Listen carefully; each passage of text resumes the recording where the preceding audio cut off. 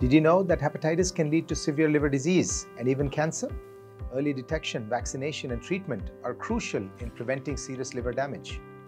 Vaccination is one of the most effective ways to protect against hepatitis A and B. Hepatitis A and E are usually spread through contaminated food and water.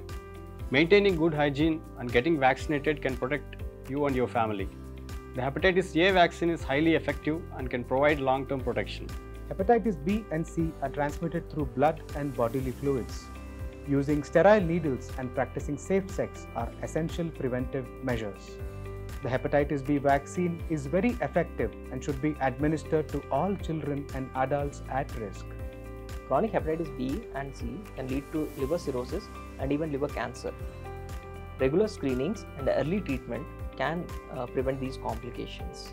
We have effective antiviral medications for hepatitis B and curative treatments for hepatitis C. As a liver transplant surgeon, 1 out of every 5 liver transplants performed is for acute viral hepatitis or chronic viral hepatitis related liver failure. Early diagnosis and treatment can prevent liver failure and save lives. For those patients with severe liver damage, liver transplantation offers a new chance at life.